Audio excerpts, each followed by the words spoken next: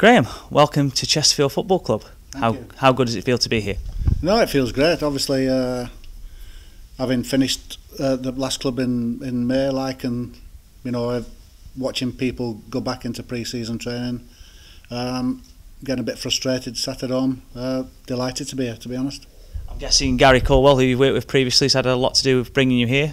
Just how exactly did the move come about?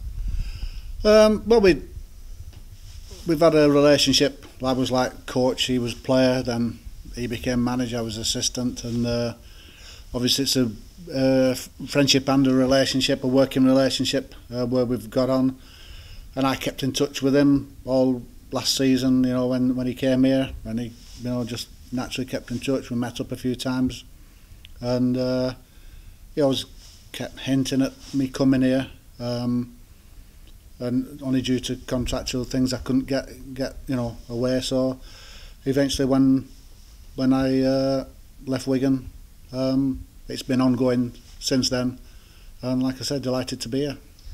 Just what exactly can you bring to the role? Obviously you've got a lot of experience behind you.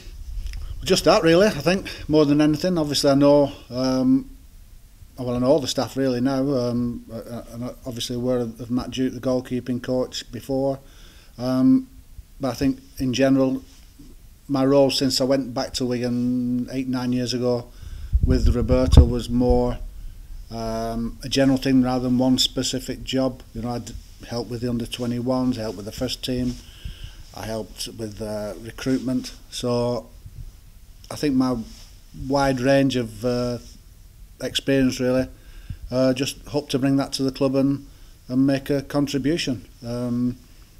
But I feel that having worked at Premier League down to the Conference, I think it's quite unique, quite a wide spectrum of the game, so which I'm quite proud of.